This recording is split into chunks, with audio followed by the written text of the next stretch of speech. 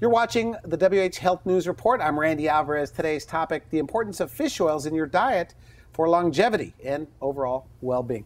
With us we have Cristiana Paul. She is a nutritionist, a health educator, and an expert on this topic. Cristiana, welcome to the program. Thank you. Now you have a master's degree in nutrition. Yes. Is that right? And you also, unique position. You teach medical doctors how to use nutrition to treat various disease yes, states. Is and that right? support optimal health. I mean, first of all, everybody needs a foundation of a multivitamin and essential fatty acids such as fish oils.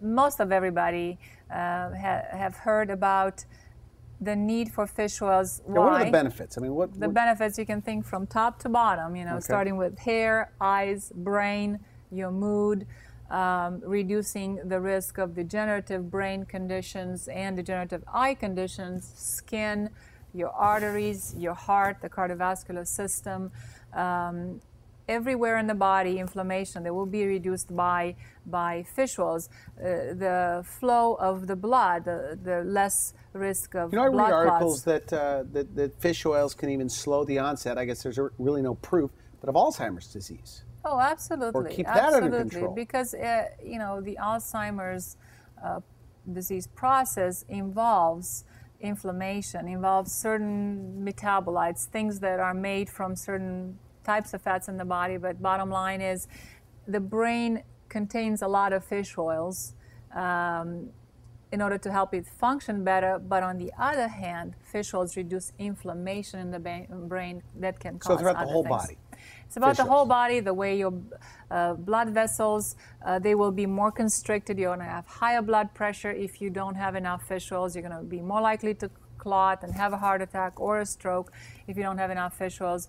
Inflammation. Are there studies that show that people that take fish oils live longer? I mean, people that actually eat more fish live longer? Are there longevity studies like this? Not longevity studies. However, I'm sure we can take a look at the quality of life. I mean, it's not all about living longer, but do you have less degenerative diseses of aging, such as the Alzheimer's or cardiovascular disease, diabetes, rheumatoid arthritis, all the autoimmune Good for all conditions. Those things. In your nutrition, it will reduce, yes. In your nutrition consulting practice, is that something that everybody needs? I mean, is that like a staple, a good multivitamin and fish oils?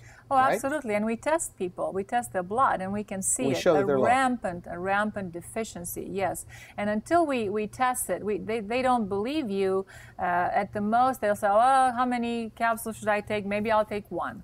But when you see how deficient they are, I'm sorry, you have to take about 3 or 4 or 6 capsules, especially if you don't eat fish. Now, some people will eat a lot of fish, and we have to worry a little bit about what other things we have in fish, such as toxins and that's heavy why I metals. brought you on this report this week, because obviously you're a science person, okay? That not all fish oils are created equal. Is that right?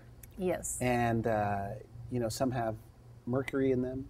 Is that right? Well, some have other the toxins. fish itself has it, and then when you make the fish oil, you're absolutely right. Now, the best, I've done my research. I'm allowed to say this. I guess I'm not a licensed health practitioner, but what you're carrying, and this is not a sales pitch, but on the market, this triglyceride formula is kind of like the real oil from a fish. Exactly. So, and not all fish oils are created equal, because I was taking another fish oil, by the way.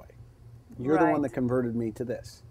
And I said, why am I taking the other one? Well, I took the other one for a long time, too, because I didn't know any better. All right. For the longest time, people thought, oh, fish oils are beneficial because of these essential fatty acids. You can think of fish oils that they come from the fish kind of like a fork, and a triglyceride, tri-fork kind of thing, right? This is hard to understand, by the way, but keep going. Right, but anyway, so people used to clip off these fatty acids, they think, oh, these are the beneficial ones, and they cram them in a capsule, and they did studies, and it was beneficial to a certain extent, but that's not how they occur in fish. When you eat fish, like if you squeeze a fish. If you squeeze a fish, you get this fork of the three fats that are hooked on to a backbone, so to speak.